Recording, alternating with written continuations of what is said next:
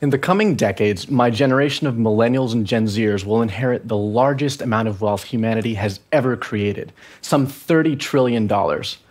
That's a huge wallet. Unluckily for us, we'll also inherit some huge issues: climate change, geopolitical instability, inequality. What we choose to do or not do with this enormous wallet will define the future of our species. No pressure, folks. Why, might you ask, am I talking about my generation's wallet?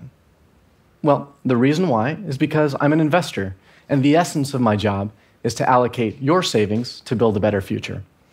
Because I'm also a millennial who doesn't particularly like losing sleep over the thought of rising global temperatures, my job also requires me to think about what's good for society. And from where I sit, one of the keys to bettering the world is ESG investing. ESG stands for Environmental, Social, and Governance.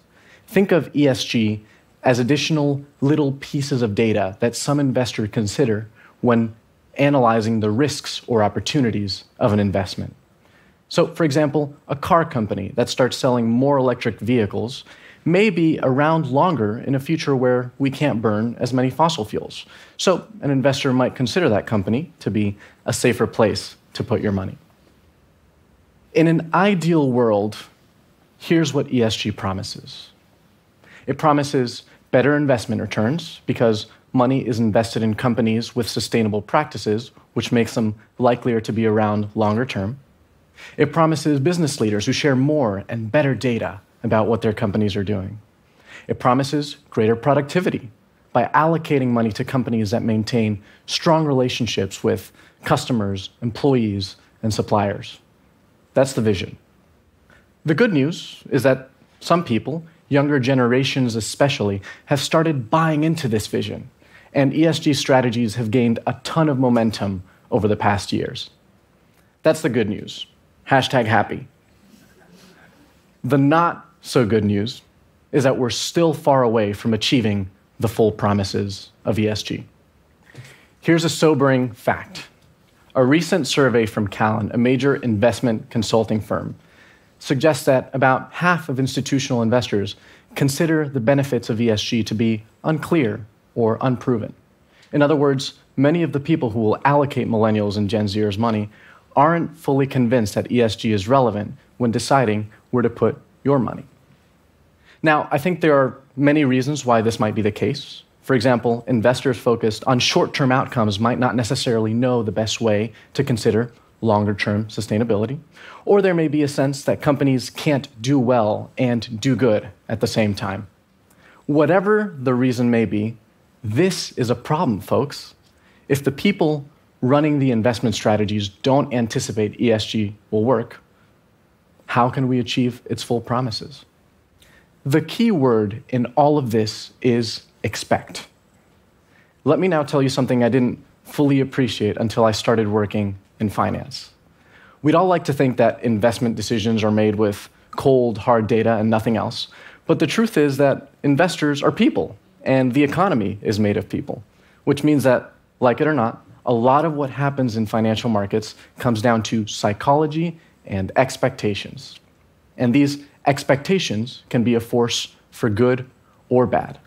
John Maynard Keynes, one of the fathers of modern economics, once famously described how powerful expectations, or animal spirits, as he called them, can play a powerful role in markets. He also had a pretty sweet mustache. Anyway, I digress. The point is that I've seen the power of what expectations can do. And here's a firsthand example. I'm from Venezuela. And in the late 20-teens, my home country experienced one of the worst periods of hyperinflation ever recorded. Now, there were many reasons why this hyperinflation took place, and I won't go into all of them here, but among those reasons was a concept called inflation expectations. What inflation expectations basically means is that when people believe prices in the future will go up, that belief, that animal spirit, can literally cause prices to rise today. Expectations create reality. So coming back to ESG, What Venezuela and Lord Keynes have taught me is that making ESG and sustainability mainstream will require us to literally redefine society's expectations of what ESG is and what it can do. That might sound like a tall order, but I think there's a few things you and I can do about it. One solution investors are working on is to standardize ESG metrics. So for context, right now, there are lots of divergent opinions about what metrics matter most or are material. And in the middle of this analysis paralysis, because there's a million things we could be measuring, it's no surprise why some investors are skeptical. Standardizing ESG metrics is showing some promise already. Instead of incentivizing investors to cherry-pick data that makes companies look good, they encourage us to measure what matters. For example, data security is massively important for healthcare companies because patient safety and security are paramount. Although important, data security might not be as central a consideration for, say, a kitchen cabinet manufacturer. There's a cool Harvard Business School study that was released not too long ago, and it found that companies that address material ESG issues can outperform companies that don't by as much as 9% per year. That's good news. Hashtag can't stop, won't stop. Here's a second solution. Investors like me are working on literally changing the way we calculate financial forecasts. So right now, most investors use financial models to make educated predictions about what a company might do in the future and how much money it's going to make. Let's just say we also excel at making spreadsheets. I'm so thrilled more than 0 people laughed at that one. What if, though, in addition to basic financial data, we built in other pieces of data into our models that are predictive of how much earnings a company is going to make?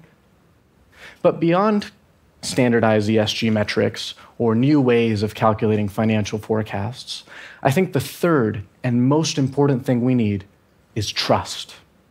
If we trust and expect that companies that do good will be around longer, we start to create a future where ESG becomes an indelible part of any company. We start to create a future where sustainable companies are less risky to own, and money managers believe in using the right data to make better decisions. We start to create a world where you, the personal investor, leverage the power of expectations to demand even more tools, even better metrics, and so on and so forth, where trust in the system improves further. Economists might call this a virtuous cycle. I sometimes call this the virtuous cycle of how to keep humanity alive for centuries and eons to come. Yay, awesome. But that might be a little too long, so for short, let's call it the virtuous cycle of investing in the 21st century. Because like it or not, it represents the future of investing.